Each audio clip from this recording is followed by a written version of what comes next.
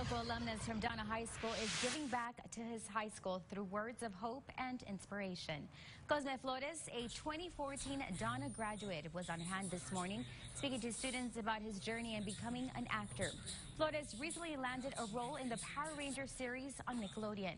A member of the high school theater program, Flores went on to attend UT Austin, receiving a bachelor's degree in acting. The actor says there is talent in the RGV and people are taking notice.